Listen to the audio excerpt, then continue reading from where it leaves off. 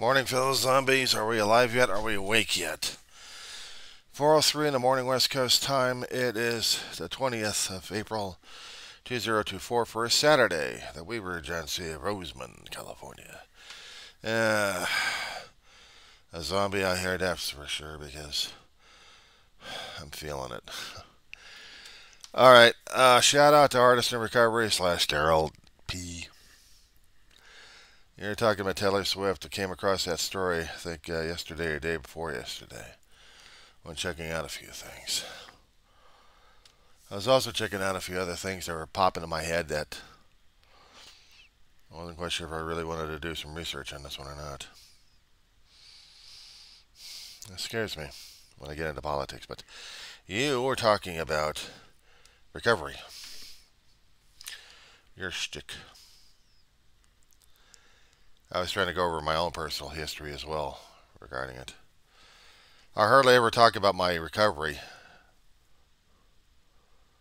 Sometimes it's personal, and sometimes people like to share their own stories, and sometimes I'm a little hesitant, a little guarded. I try not to bother in people's recovery. I try not to talk about what they're going through. Bad enough the stuff I'm going through as it is. I tried to make it no false points every time I kept going to a meeting hall and go to a lecture or sitting in my seat and telling my story. But it's never easy. Some alcoholics will just say, "Oh yeah, I done this and I drank this and I drank that," and ha ha ha. The problem is I don't remember the drinking aspects of it, but I do remember the behavioral aspects of it. It's like a scientist going through a chemical change into a creature. Now, like Dr. David Banner getting exposed to gamma radiation, and he's got the Hulk, and Hulk barely remembers what David Banner remembers. But David Banner remembers what the Hulk did, because he's right along with him. But when it came for the case of Dr. Jekyll and Mr. Hyde, two different personalities, two different mindsets hidden in the same brain. Our subconscious versus our consciousness. Sometimes we can remember what we've done, and other times we can't. Mine, I remember being an argumentative, mean bastard at times. At times. The rest of the times I thought I was alright, but I didn't realize I was creating a ticking time bomb inside of myself growing up as a kid.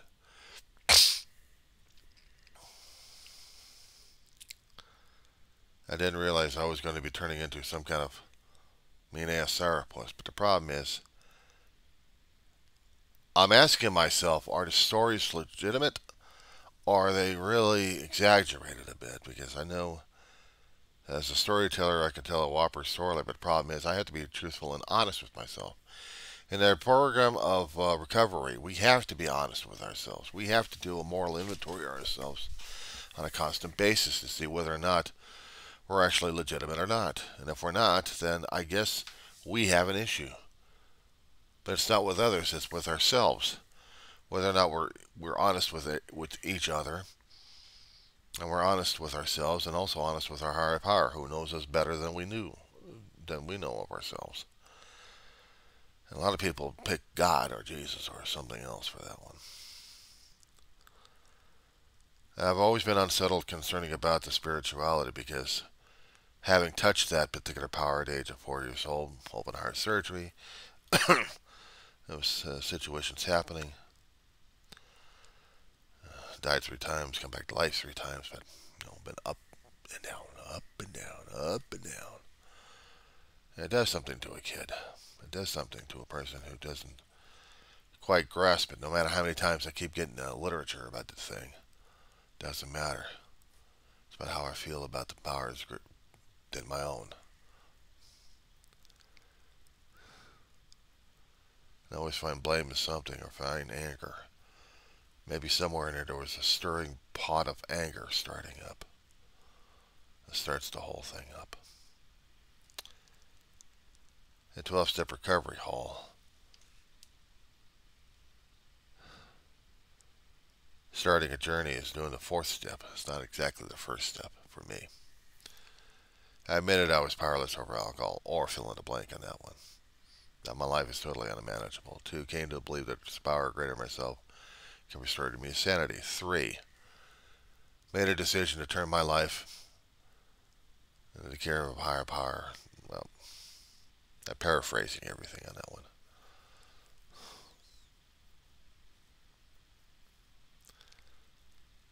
The question is, am I truly an alcoholic or not?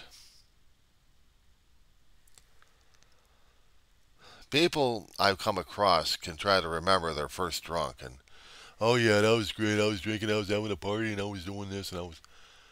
Or maybe they drank for the first time and became oblivious to what the hell was going on, or something else.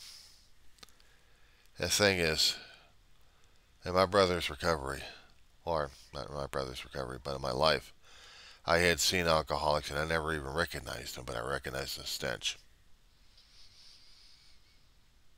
I recognized an enabler and a drunk.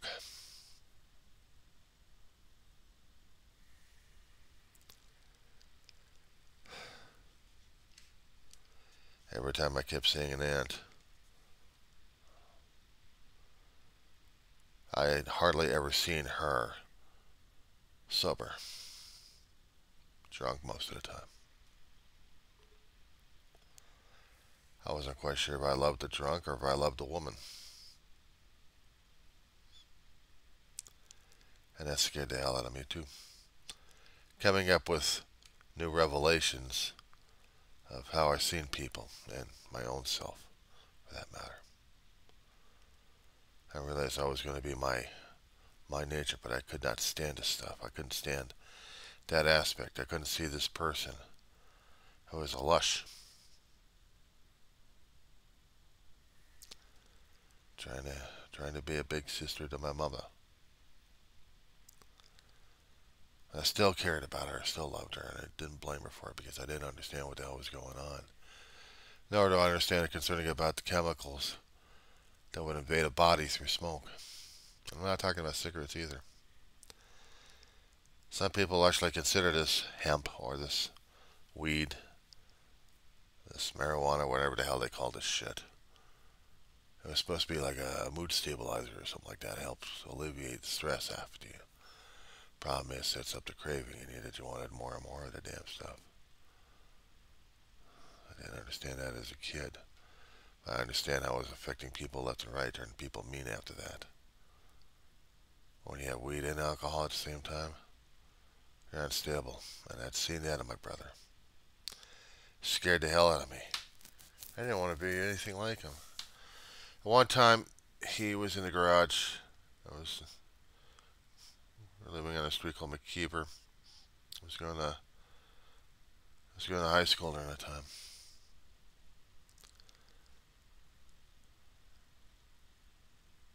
And he was smoking out in the garage.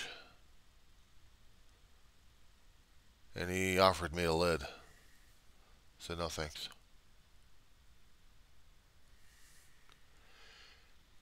I guess in that point, maybe it set himself up that I was going to be the normie in the family. I didn't realize I wasn't going to be a normie. My life wasn't normal. I thought other people had normal families. What was normal? We didn't have it. We didn't have it at all.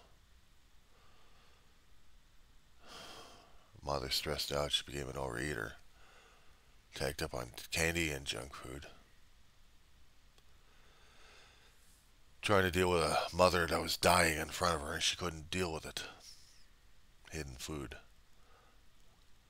My brother struggling with the Navy and everything else hitting on him as a big brother or as the firstborn. And the stuff he went through in the Navy. When he came home for that year, he was a changed person. I didn't recognize him. I didn't recognize him. He scared the hell out of me. He's trying to be a big brother. But somehow I knew he wasn't. I didn't want to be anything like him. Man, I drinks. My brother smoked. My brother smoked a lot of cigarettes, but I was kind of used to that because Ma smoked cigarettes a lot. I was a secondhand smoker.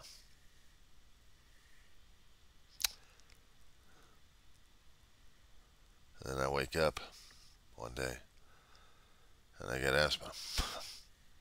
I blamed it on the San Fernando Valley and all this nice, lovely air out there. But me, it wasn't that. Lifestyle I was surrounded by. Things happen, right?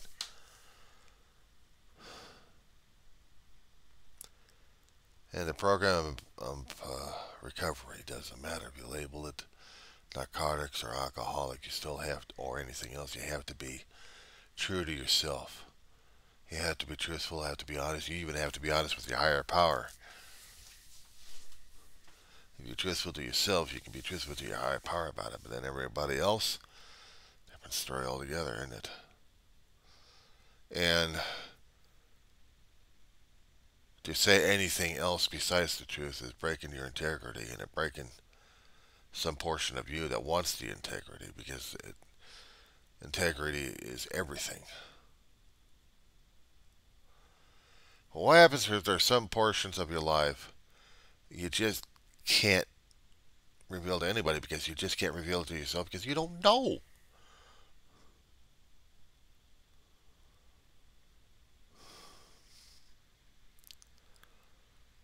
See, this is a problem with me concerning about me in the rooms of recovery, because I hear the stories from everybody else who had been drinking. They've been drinking. And they'll talk about their drunk. They'll talk about the last drink. They'll talk about how wonderful it was, or they turn into a mean bastard at that point. But they'll talk about their first experience and like, oh wow, it was euphoria. I've tasted about euphoria before. I had euphoria. And I was turned away from it. And I had a lifelong anger and resentment towards it. I did. It scared me. People chase that in the meeting halls, but also in church. They want to be closer to God. They wanted to feel the power. They want to feel euphoria. I wasn't quite sure if I actually wanted it or not. I had it. They're looking for the ultimate high. I already had it, and that wasn't my time to go up into it. I knew that euphoria. I knew that feeling. I knew that power, that sensation of everything lifted off you. You're free. You're liberated. And you get back to your mortal corpse, and then everything else is a weight, a drag. It's no wonder I had a hell of a lot of resentment against God. I didn't understand it then. I'm still trying to understand it now. I didn't need the chemical euphoria. I had it. A few times in my youth, I had it. But I guess everything else got in its way. I knew what being part of the Spirit was. People talk about being born again. Well, they wouldn't know about born again unless they died and came back to life, literally. But for me, it was at the age of 4 years old. I wouldn't know what it was like to be an adult doing that thing. That scared the hell out of me. Probably scared the hell out of my brother, too. He'd been through it. But he was still a changed man afterwards, that's for darn sure. And he still couldn't quite talk about it as much. He talked about the white light. He talked about the tunnel and hearing Ma's voice saying, Dave, it wasn't your time. Dave, it's not your time. Go back. You're all right, Dave. Something like that. Anyway, he comes back to life. He had a heart attack and he was just about to leave. And then Ma's, you're all right, Dave.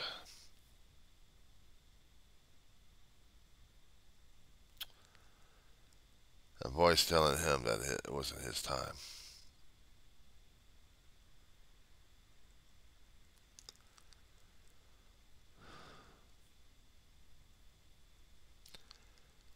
I understand why people chase it, because it's elusive, it's fleeting. A sampler of what's beyond it, people keep chasing. They want that feeling. They want that thinking. They want that experience. Scared the hell out of me.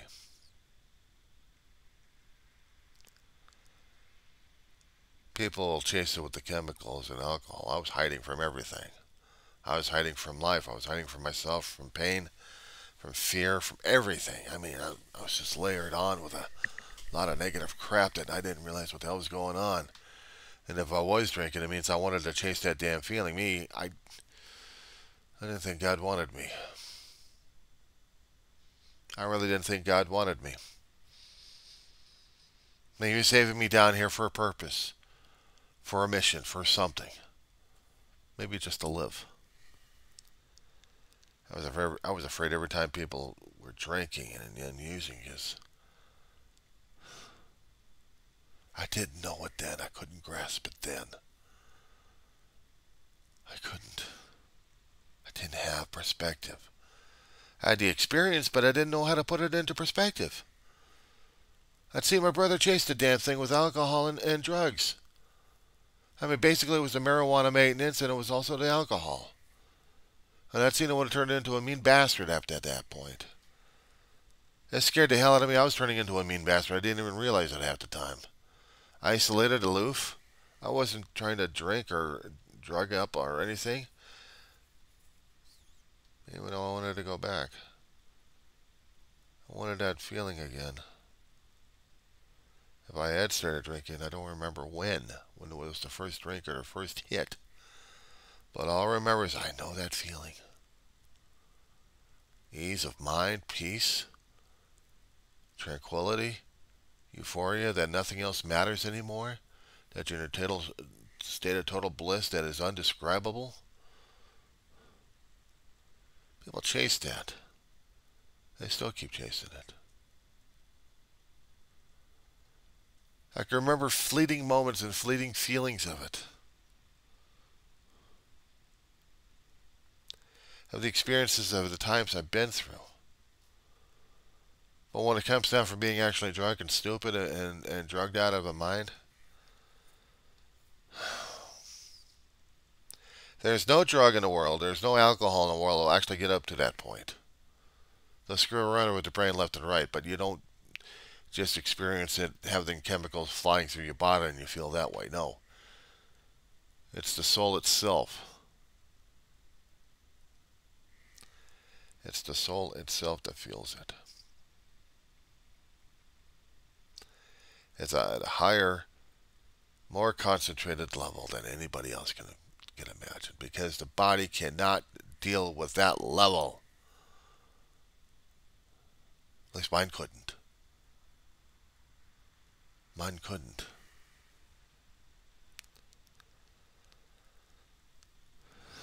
I don't remember when I had my first drink, if I actually had one. All I know is I couldn't stand the stuff that was around me. And that time that I went to a meeting, after admitting I am powerless over people, places, things, and events, I'd seen these two guys in the meeting hall that my brother kept going to when we got out here to Antelope Valley. And these two gentlemen were trying to understand what the hell I was going through. I didn't understand what the hell I was going through. They probably interpreted that I drank and blacked out and didn't even remember what the hell it was. Probably. But they said I was an alcoholic in training. But just identify yourself as an alcoholic.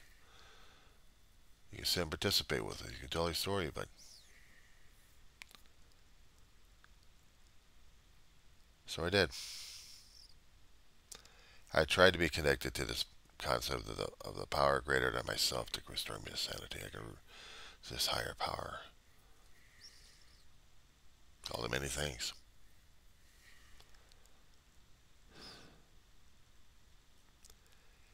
And it still scares me. But I guess not so much these days.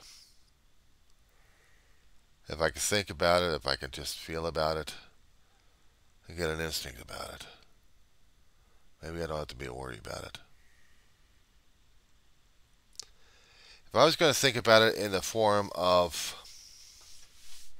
Star Wars mythology as the Force, then maybe I was hooked up to the Force one way or another. And slowly but surely I'm trying to feel my way through it. I already know what loss and depth of pain can do to a person. It's changed me too many damn ways. Maybe it's liberated me, I don't know. But losing people, losing family, friends, pets, well, to me pets are still family anyway, changes a person. And yesterday, maybe I was going through a catharsis, I don't know. But all I know is I was afraid of losing my mama, and I didn't. A simple ear infection she had. Go to the vet, get it, some kind of medications for it. It'll take some time to clear up the infection. Come back in a couple of weeks, no problem. She comes home. She's groggier than anything.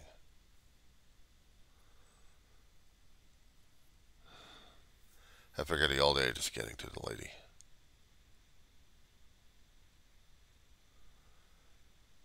And I was feeling at peace, but relieved more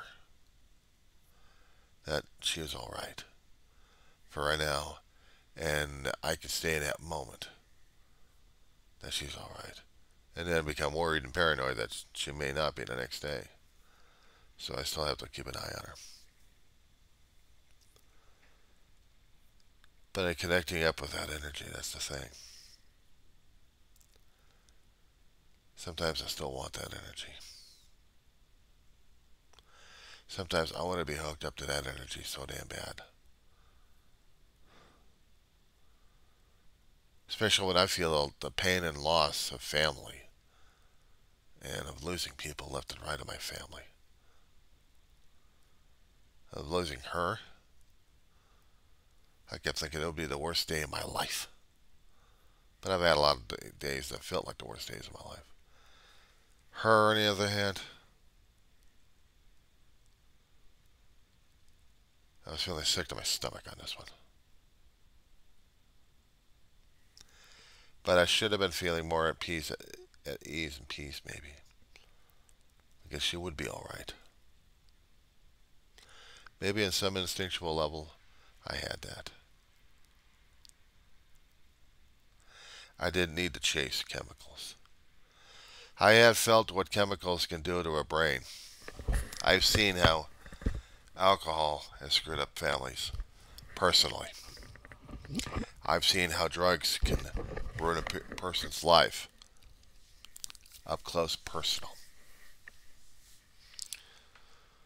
But the thing is, developing the resentment towards it, or towards them, because they had to go through this stuff. Coping mechanisms we go through.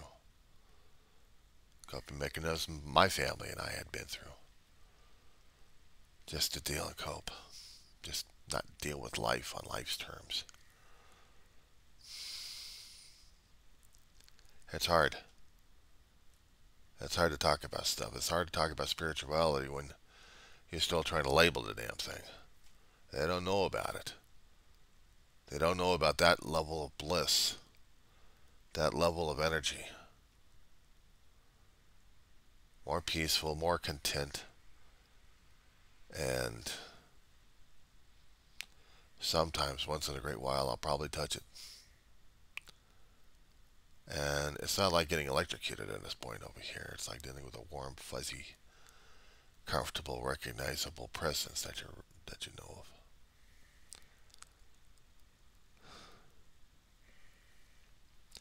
I don't need to get the chemical high. I don't need it. I don't want it. I don't want to go out there and look for the damn drink. I keep trying to think about stuff like this every time I keep seeing and hearing people talking about this person in their recovery, or this person in their drunkenness, or this person regarding their chemical abuse, or this person going through this situation. Yeah, I see it in the stories, I hear it. And they're on their own individual pathway. They're on their own journey. If they can't see it, what's going on in front of them, no matter how many times people will tell them about it, they won't acknowledge it. I know. I know. I've seen my brother go through the damn shit. Scared the hell out of me for me going through the same damn shit. I'd seen how I wanted to kill myself.